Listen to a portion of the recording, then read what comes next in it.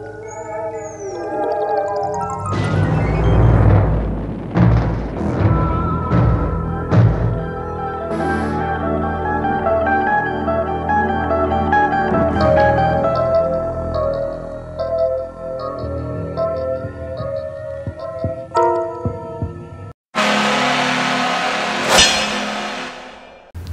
good evening everybody. Welcome to the Sabre Zone. This is the video that I talk about what you guys had to say.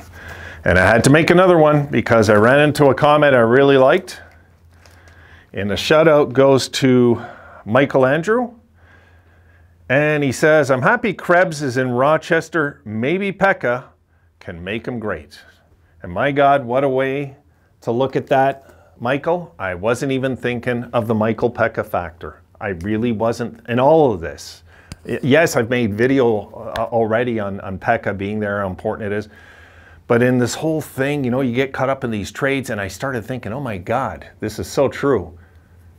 Quinn's doing well, you know? And Peterka's doing well. And it seems like all the youngsters are doing well over there. Really doing well. And I keep forgetting the Peca factor. And a guy like Krebs could go down there and thrive also. This is another smart thing the organization did this year, was getting Mike Peca into our organization where he belongs and getting him in our organization somehow. And who knows where it's going to lead to in the future. But I could tell you I'm thrilled with the results I'm seeing in Rochester. I'm going to make a future video on that. I haven't forgotten. I just haven't had time yet to slap it together on paper before I get on it. But I've been very, very, very happy with what I see is going on over there.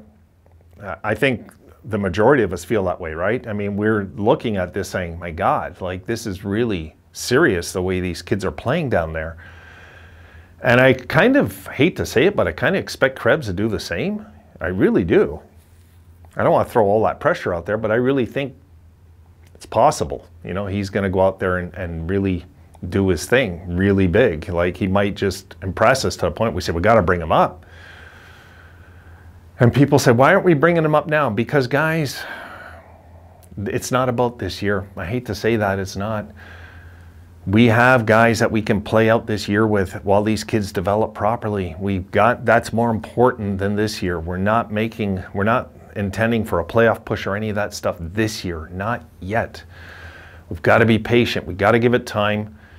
And when it's right, they will call them up and they will send them back down most likely. But for now, let's just be patient with the plan, because as I get it, we're fed up. We want to make the playoffs. It's a decade, all that. I know. Look, I've been watching them since I'm a kid in the 70s. I know, I'm with you, believe me.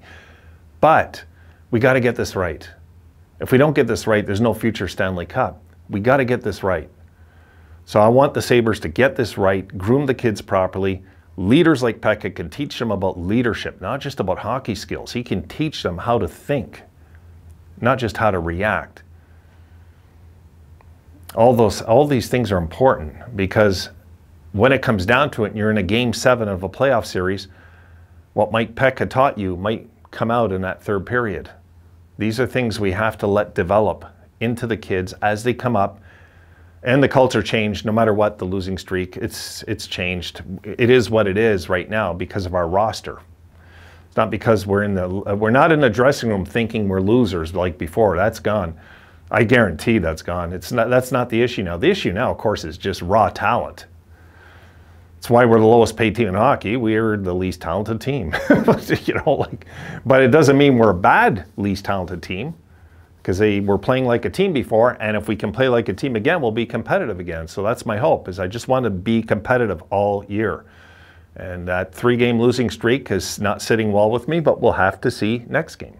If they snap out of it, or if it's 4, and then we have issues.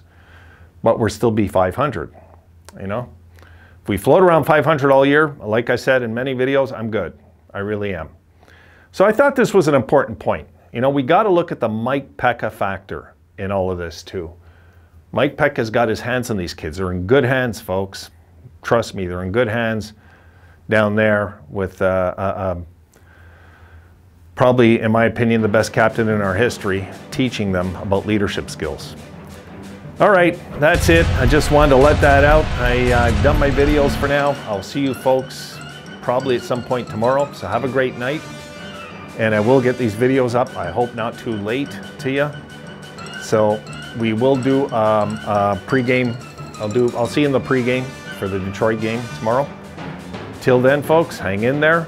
Have a great night, and I'll see you then.